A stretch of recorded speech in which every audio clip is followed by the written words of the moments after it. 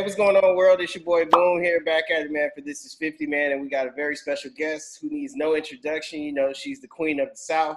We got Mulatto here with us today. How's it going, Mulatto? What up? What's going on? Hey. How you feeling today? How you feeling? Good. Busy day. Got interviews and studio tonight, trying to finish up the deluxe, the Queen of the South. So. That's what's up. What's up? So, like you said, you mentioned before that you recorded Queen of the South pretty much during the whole pandemic, man.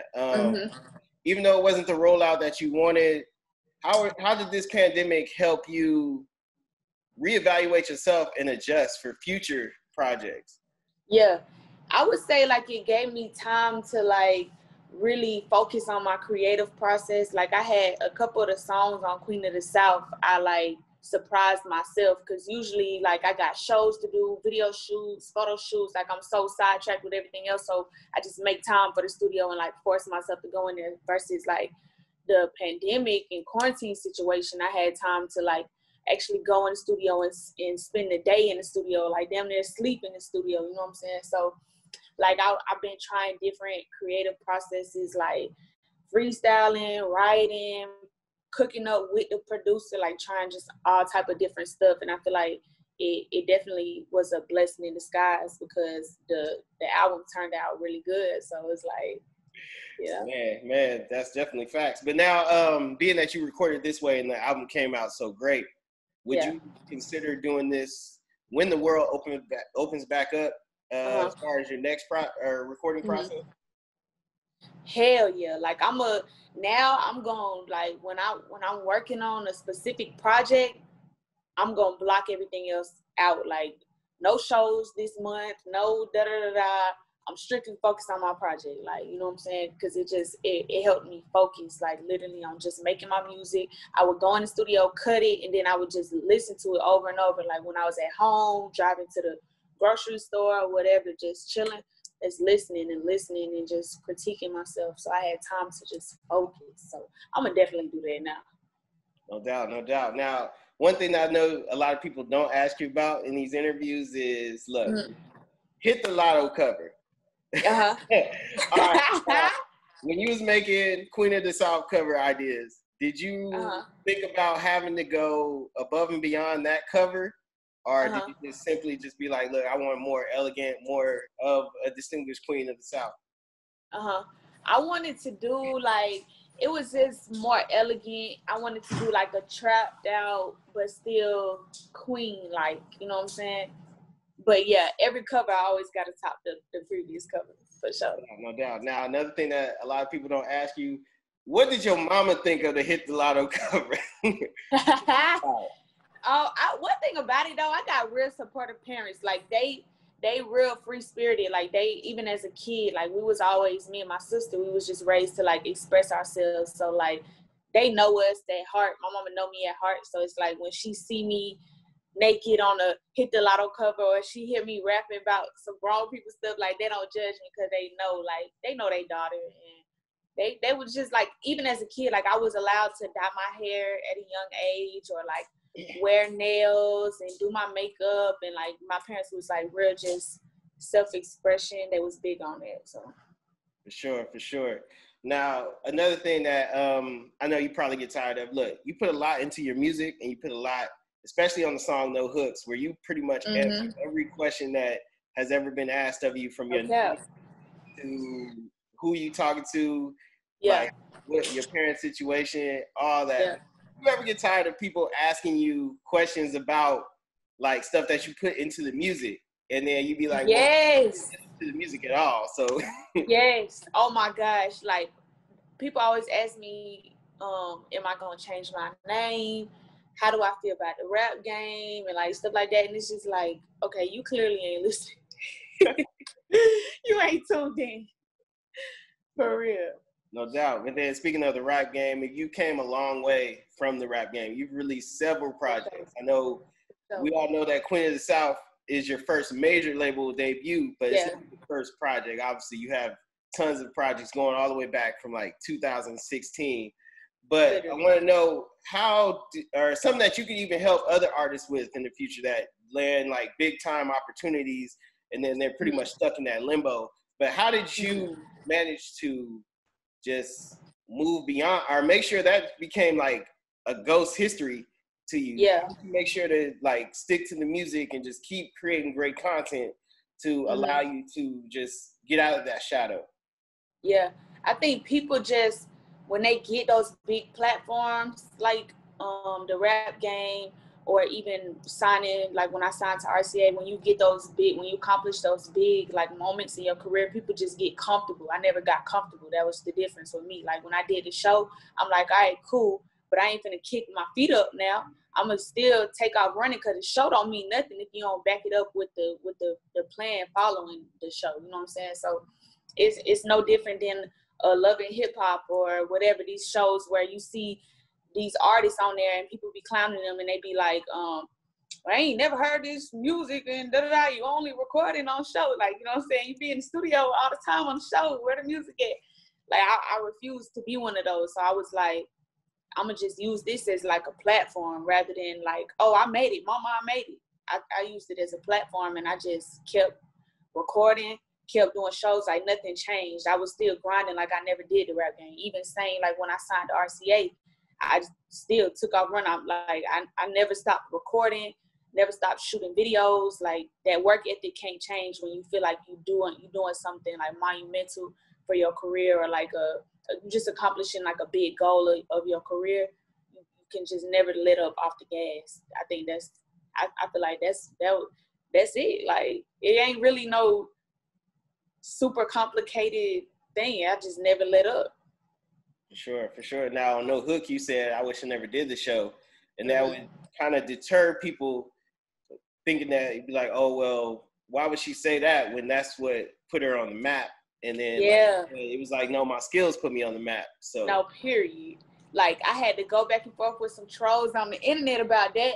But it was really like a hyperbole. I wasn't literally meaning, oh yeah, I wish I never did it. It was just to like put emphasis on the fact that people won't let me grow up 5 years later from a situation at 16 years old. Now I'm grown, I'm 21. You know what I'm saying? I take care of a lot of people, got my own everything. And so it's like in my head, it's hard for me to put myself in other people's shoes that only see me 5 years ago on a show and won't get that image out of their mind. It's like it be frustrating. So I was like using it as a hyperbole to just express that frustration. For sure. Now, another thing that a lot of people don't really or get misconceptions about you is the Queen of the South title. Now, you knew taking on that name, you knew all the work ethic and everything that came with it. Like even with T.I. back in the day claiming King of the South, he knew what came with it. So like, what was it? How did you know that you wanted to run with the Queen of the South moniker? And then how do you feel there's really been no competition that has came at you since you said that, thanks to your incredible skill set? So how do you feel about people sitting there like not taking your moniker seriously, but saying that, you know, hey, she say she the Queen of the South, but she ain't got no room. She never proved it. Like, but how do you feel about it? I feel like it's just me kind of just manifesting. It's like I knew that it was a heavy statement when I decided to name my project that, or like make that an alter ego of myself. But it's just like, I know I'm not a here today, gone tomorrow artist. I know I got longevity in this. I've had longevity in this. I've been rapping since 10 years old. Did the rap game at 16. Now 21, I'm signing my first deal, first top 100 Billboard entry, first solo female rapper from Atlanta to go gold. Like I'm not doing nothing but going up. So I don't see myself as nothing but the Queen of the South in the future. So I'm gonna go ahead and claim it now. You know what I'm saying? And then on top of that, I grew up on Tip. So it's just like paying my homage as a female rapper from Atlanta. It's just like T.I. claimed King of the South in his early 20s too. So shit. Now we've seen T.I. mention you plenty of times that he's really honored you as an artist. But have you gotten any advice from him as far as, you know, even with the Queen of the South moniker? I know. I wish I could have but now I haven't. But if I ever like bumped into him, I would definitely let him know that he was like a big inspiration behind the title for sure. Like, I grew up on Tip. Like, Tip one of my favorite rappers for sure. No doubt, no doubt. Now, let's go back into Queen of the South. How do you feel having not only released a great project, but having to release arguably one of the best albums of 2020? Like, No it's really like you and like so many other people. Like, so how does it feel just having people just put you in that category, just being like, man, she released one of the best albums in 2020? Well, that shit, it just feel well deserved. Like, when you've been rapping as long as me, it's like, yes, about time. Like, finally, you know what I'm saying? It's like all these years I've been rapping prepared me for this moment now. Like, it feel well deserved. And I think people just resonate with me because they respect my come up. You know what I'm saying? So it's like, on top of having a good project and, you know, good product for the people to listen to, it's like they respect my come up. So no doubt. Now, how much growth would we say you've came from Hit the Lotto to now? So much. And it's crazy because it's not even, it wasn't even a year in between. It was maybe like 8 months in between those two projects. But being so young, I think, okay, so I dropped that at 20, or like as soon as I turned 21, and now I'm going on 22. So it's just being so young, I grow every day as a human, as a woman, as a young woman. So it just reflects in my music, like real quick. Like next month, I'll be on a whole nother sound, a whole nother just flow, like everything. So being so young, it's like I constantly evolve. So like in 8 months, I can flip the whole script. Like on Hit the Lotto, I didn't even really have, no, actually not even really. I didn't have no like melodic type of songs. Then boom, Queen of the South, I got like 3 on there. So it's like I'm constantly evolving as a person and just reflecting the music. Now let's talk about that. Like, now you definitely have the bars, and then like you said on this project, you did the little singing thing. Like, what made you more comfortable to sing now on this project than your previous work? I just didn't want to come out the gate singing. Like, I wanted to solidify where my lane was before I got too in depth, like with the versatility. Like, I didn't want to cross over, as they say, too early, because it's just like I love rapping. I'm a bar for bar type of person, period, off rip first, and then we can go into the mainstream industry shit. But off rip, don't forget, baby, no hook, bar for bar. Look back at it, bar for bar. He say, she say, bar for bar. That's my lane, you know what I'm saying? So I ain't never want to introduce myself to a whole bunch of new fans off rip where they would think I was a singer, because I'm always be a rapper first. For sure. Now, like you said, you have so many great songs on the project, but one of my favorite songs on the project is "Blame Me." Now, I want to know how difficult was it for you to make that? How difficult was it to make that song? It was so easy. Literally, it was just me speaking from like a vulnerable point in life, and like it was just facts. Like, I was in a long relationship, and that was just me speaking from the effects of that relationship, and I just feel like so many people was gonna be able to relate to me. So you a real one for that though, because when people tell me "Blame Me" they favorite, I get so happy, because I'm like, first of all, you thoroughly listen to the project. Second of all, you a real one, because you not for the singles and, you know, the shit for the industry. That's real content. No doubt. I mean, it was cool because you were actually vulnerable and you actually spoke from a female side. It's not something we get every time. It's always the man that be like, you did this to me, and cool hearing that be like the other side. So it's dope. Now, another thing, as far as having arguably one of the best albums of 2020, is you got to be on the freshman list. Now, I know it got watered down from generations now, from different eras and whatnot, but it's still important to hip hop, and it's still important to people like you. Like, did you ever want to make that list as a kid? And then what was it like when you first got the news that you was going to make the list? Man, every year, like, I would be tuned in, watching the ciphers, the freestyle, just all the YouTube content that they roll out, the magazine cover, like literally reading everybody's bio and stuff. I would be so tuned in every year as a kid. And when I got that call, it was the beginning of quarantine, and I had to keep it a secret because they was like, yeah, you got it, but we don't know like what the plan's gonna be with quarantine and, you know, the restrictions, COVID restrictions. Like, it's like, okay, we can't film nothing right now, so boom, we can't link up and do the photo shoot cover right now, so boom. So I had to keep that a secret for so long, but that was so frustrating. But it was like it was so dope. Like, that's something I've been wanting to do forever. So I mean, and then you weren't the only girl that made the list this time. And so could we see a collaboration with you and Chica? I think Chica's so fucking dope. Like, when she posted the flyer, I had commented and congratulated her. Like, she dope as fuck. So hell yeah, I'll be open to working with Chica for sure. Yeah, we held it down because there was so many females that could have been a part of it, because the like female rap wave is crazy right now. So it was so many females that could have been on the cover. So we held it down this year for sure. No doubt, no doubt. And then it's like, what was it like? You know, you had, I mean, obviously you had to come in a whole lot different than the fellas did, because, you know, they could just do whatever, but you really had to make a statement. You know, you had to really have that dominance behind you and be able to compete with the guys at the same time. What was it like going in and doing those ciphers?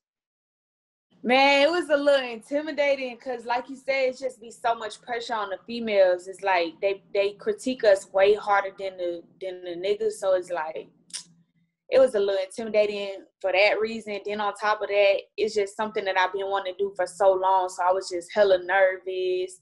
Then it was an all-day shoot. So it's just like dragged out. Like, by the end of the day, you lagging, but you ain't even shot the cipher yet. So you got to make sure your energy's still up. You know what I'm saying? Just stuff that the people don't see that go on behind the scenes. It's like, it was definitely nerve-wracking.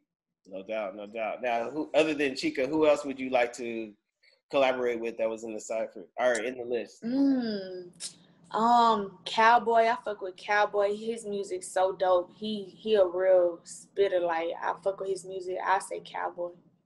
For sure. That would be something we would love to see. A Cowboy and Mulatto. Hell yeah. He crazy hard.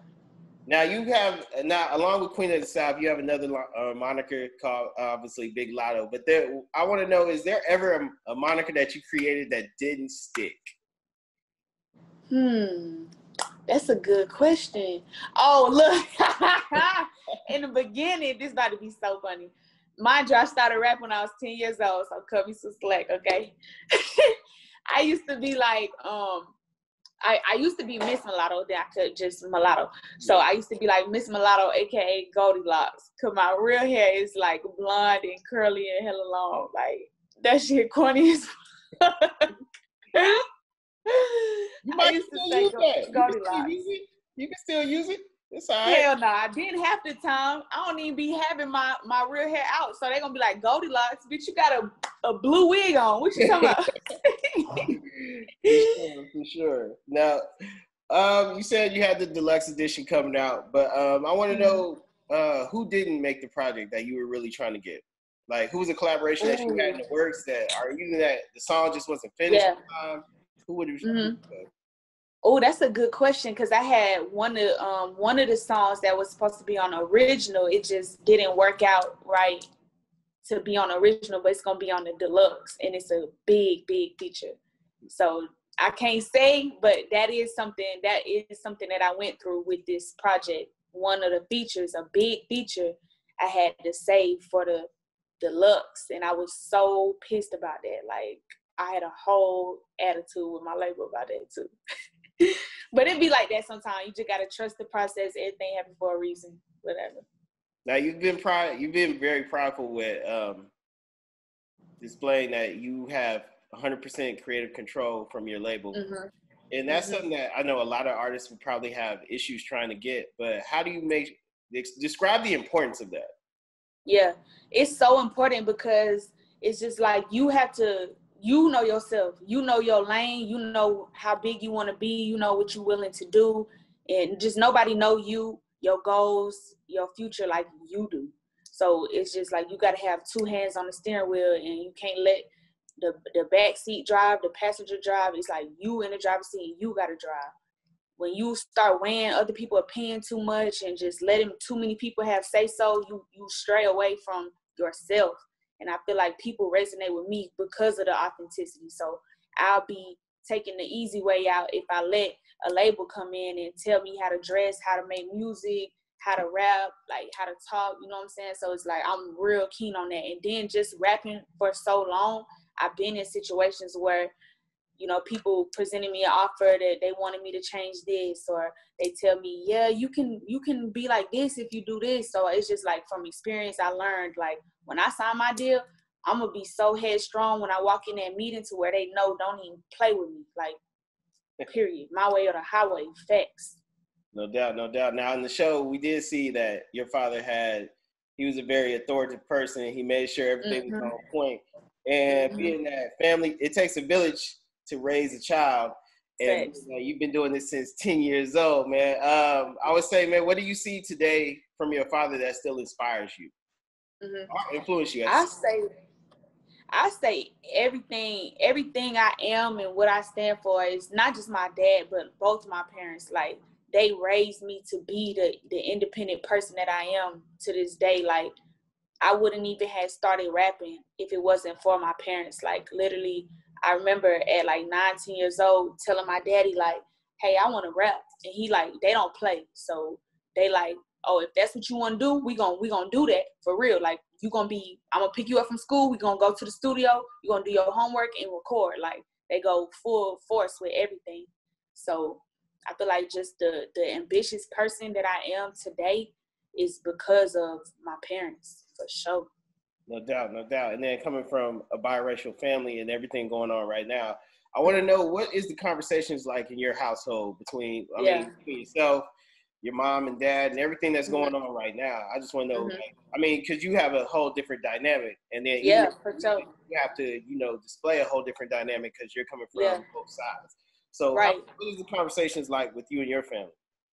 It's real different. That's a good question, because I think people would be real interested to see the conversations. Like, that would be like a cool behind the scenes piece.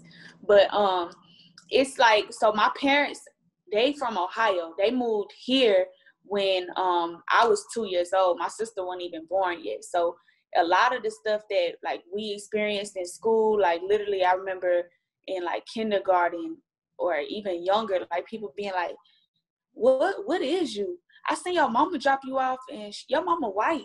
Your mama a white lady. Like, literally race in the South is a thing versus in the North it's not really as like heavy looked on like that. So like a lot of the stuff growing up, me and my sister would like teach my parents or like open our parents' eyes.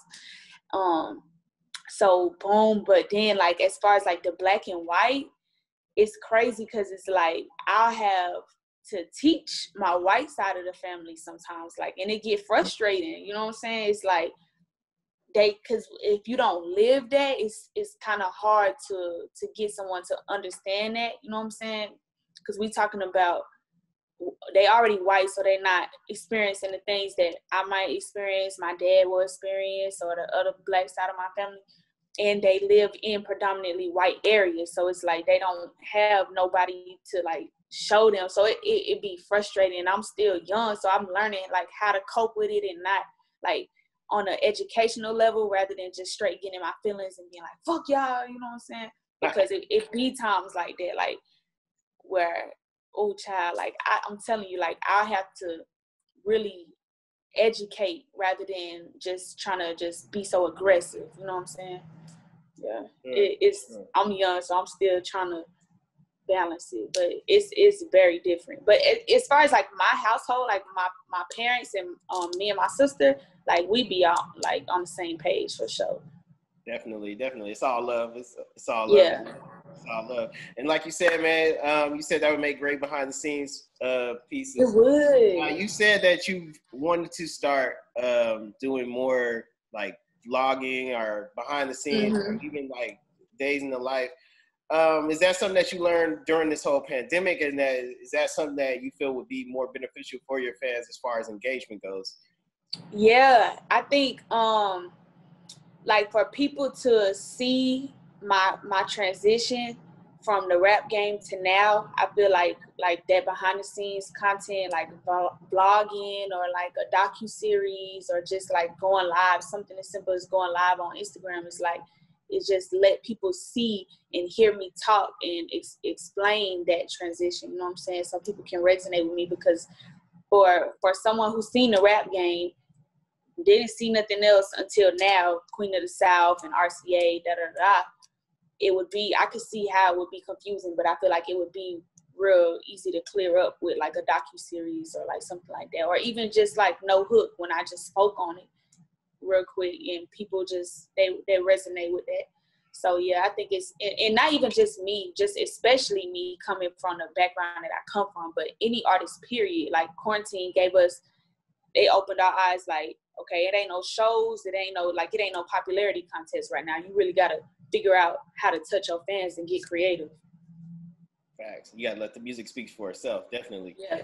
Now you've grown a lot, like you said, as an artist, and even from the series, I would say you've earned, and really you gained the complete or entire respect from the whole Atlanta scene as far as an artist. But one thing I think everybody wants to know, or a question that everybody would have on their mind is, would you be opposed to working with Jermaine Dupri?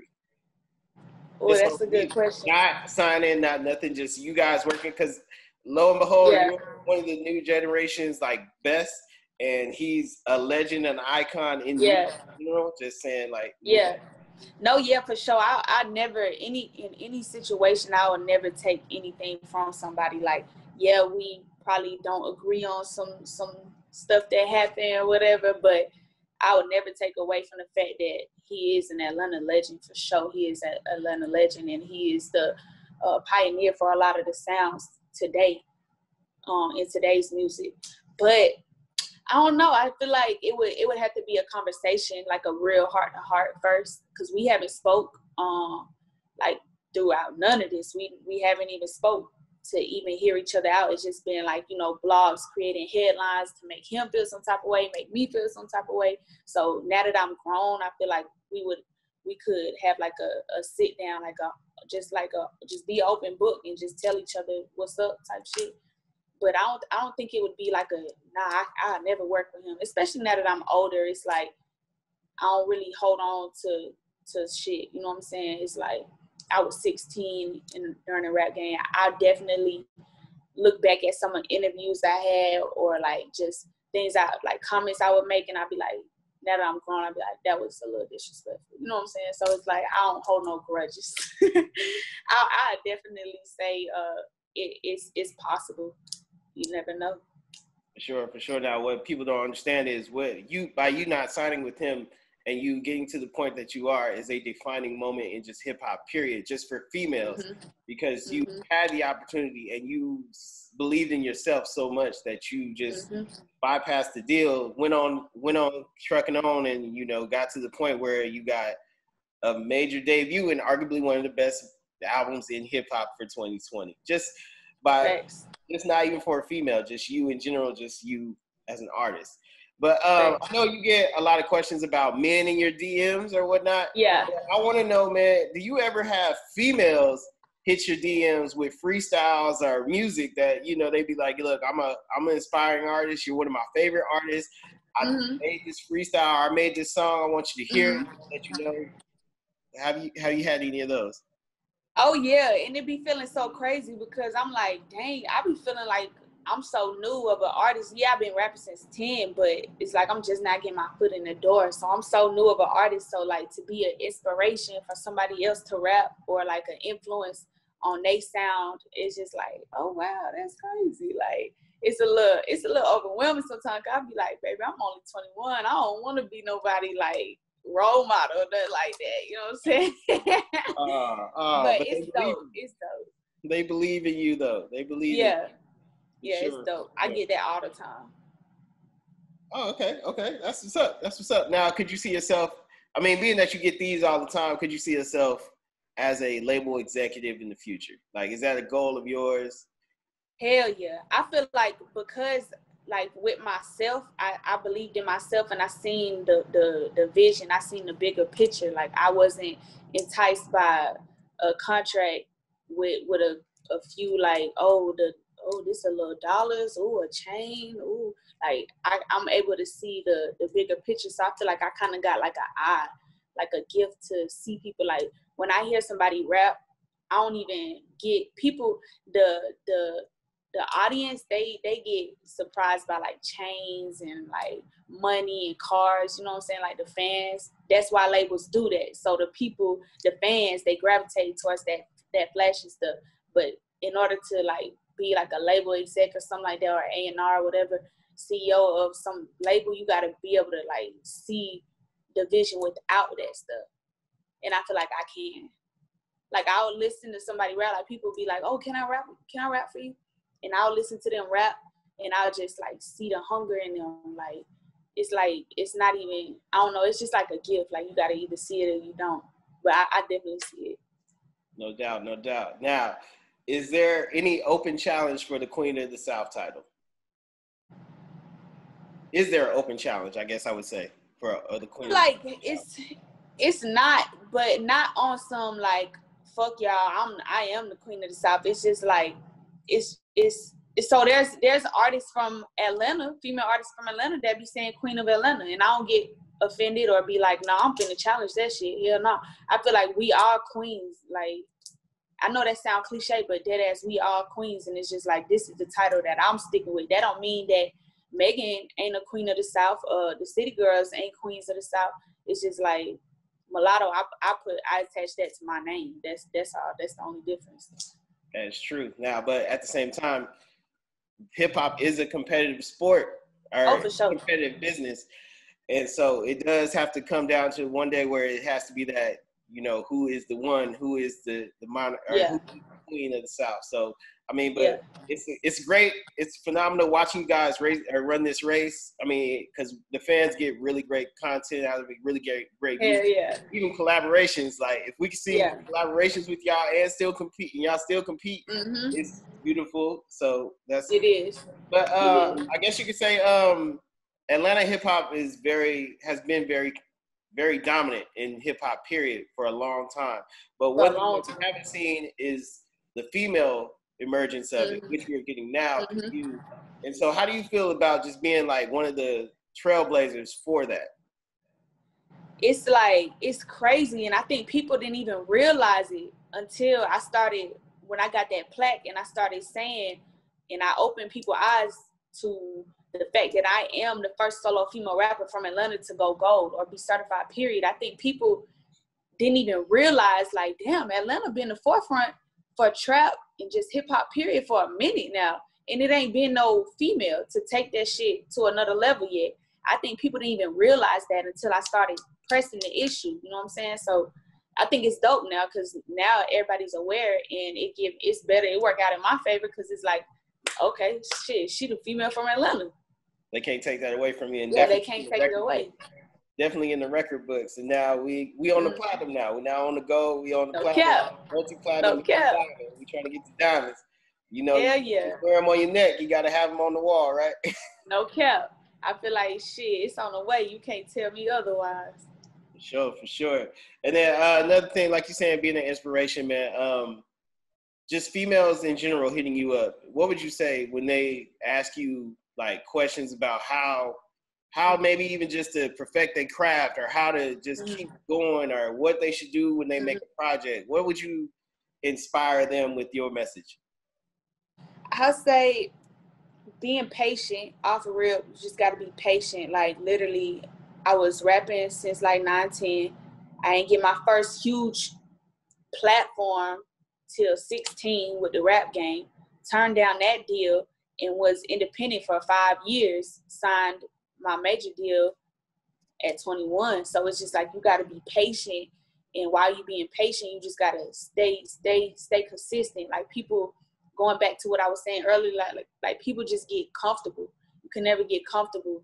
And you just got to have tunnel vision and just go crazy. Like, literally have your foot on the gas. Like, I think that's why people they not fucking with me. Like, my work ethic, they not fucking with me. I don't care. Like, they not fucking with me. Like, people like, damn, she just blew up out of nowhere.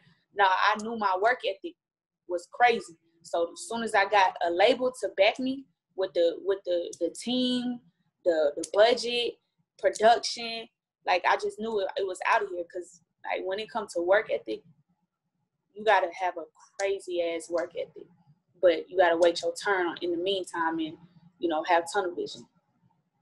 For sure. Now, another thing that a lot of females have not issues with, but have discussions about as far as lyricism goes, is being overly sexualized in lyrics. I feel like they have to do it in order to get attention when they really don't. If you just have skillful metaphors or skillful bars or whatnot, but seeing somebody like you that can be so intangible and be able to do everything, what would you say to these females that feel like they don't either want to be that type of artist, or you know, feel like they don't want to be idolized as that type of artist? It just go back to that creative control thing I was talking about earlier. It's like you gotta have 100% creative control over what you do. Ain't nobody telling me, hey, you need to be more sexual because the people's sex sells, No, there ain't nobody telling me that. I do what I want to do, and I portray myself how I want to portray myself. I rap about what I want to rap about. My videos look how I want them to look. I dress how I want to dress. So it's like, yeah, you could say the people over-sexualize, like the industry over-sexualize female rappers or whatever, but if you got 100% creative control over your shit, nobody can over-sexualize nothing. It's going to be your decision to do however you want to do. And me, baby, I'm fine. So sometimes I'm going to be sexual. But I'm a real nigga at the end of the day, so I got songs like No Hook too, or you know what I'm saying. So I just feel like you go back to that creative control. It's like nobody, the industry, the fans, nobody can force you to rap away or over sexualize anything if you don't give them that power. No doubt. Now you've been doing this since you were 10 years old, and you got notarized at 16. But I want to know if you could go back or if you can go back from the person you are now and go back to the person, you know, when you were 16, and drop yourself a line, any line from any of your catalog, what would it be? Any line to like inspire myself, or like? I mean, you just hand yourself a line. You be like, hey, here you go, use this one. Yeah. I'd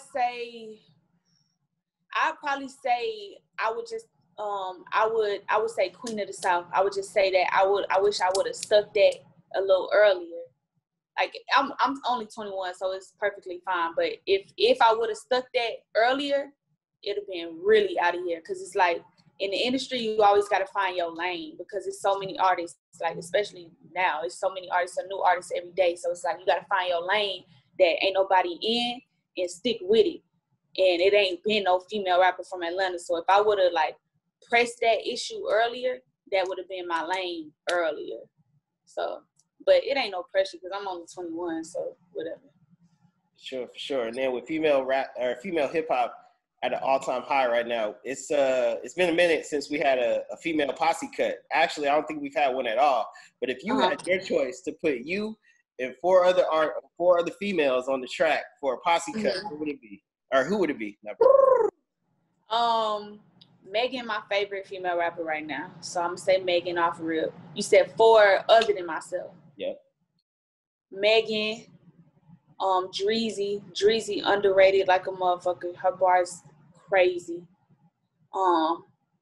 Megan, Dreezy, Flo Millie. I love her aesthetic. When I'm talking about that lane shit, she got her lane. And I feel like that's why she going crazy right now, because she found that lane. And she young as hell. I just found out she was 19. That's crazy.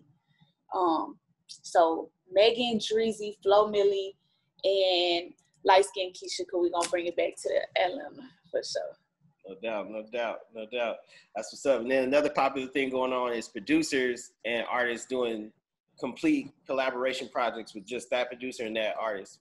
Who would be a producer that you would work with for a complete project? Ooh, that's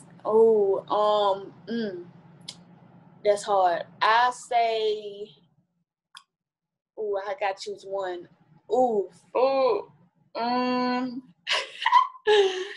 I'll probably say Jetson, just because he got that southern bounce, and that's like my lane. So I'll probably say Jetson. Yeah, I'd probably say Justin. And he versatile. Like I got some rap shit with Justin. I got some melodic shit with Justin. So I feel like it would be a cohesive project too. Like it wouldn't sound like one producer. Like it wouldn't be repetitive. No doubt, no doubt. And then last question. Being that you've been doing this for so long, but I mean, this is pretty much your moment right now. And a lot of people look at you, not arguably having the best album, but also being the best new artist. Do you take offense to that, or do you take pride in that? Do you honor that? I mean, you've been doing it so long, it's like you're not a new artist. You've been doing this, but people, like obviously this year, look at you as a best new artist. Mm-hmm. I would say, nah, I don't get offended, because even I be saying like I'm a new artist. It's like, even though you've been rapping for a long time, whenever you get your foot in the door in the industry, that's when it matters.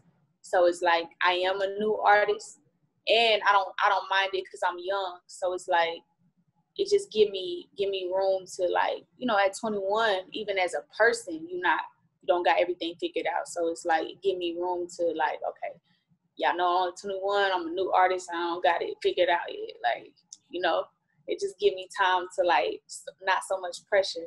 Oh, she a new artist. No doubt, no doubt. All right, well, it was a pleasure having you. Pleasure you taking the time out to do this. For sure. You guys know this is 50, man. We got Mulatto here. If you haven't checked out our album Queen of the South, make sure you go check it out. It's literally one of the best albums of 2020. And can we get a video for Blame Me? Is that a can we make a request for that? Oh, I ain't gonna lie, I might need to do that just so more people can hear it. You know, people, like, when you attach the visual with the song, it just always go more crazy. So yeah, I might need to do that so more people can hear that. Mm-hmm. No doubt, no doubt. All right, well, like we said, man, it's Mulatto here, Big Latto. If you guys don't know, you know, Goldilocks, if you guys do know from back in the day. Make sure you go check out Queen of the South. Make sure you go check out her whole catalog. And then, like we mentioned, we've been talking about Blame Me a lot this whole interview. If you guys don't know, you guys need to go check it out. Go stream it right now. Hey, Mulatto, it's a pleasure having you here. We look forward to seeing you grow and you blow up and do even bigger things and get that diamond plaque. I mean, we know it's manifesting in existence. So, sure. Hey, I appreciate everything. 50, hey, Mulatto here. We out of here. Peace.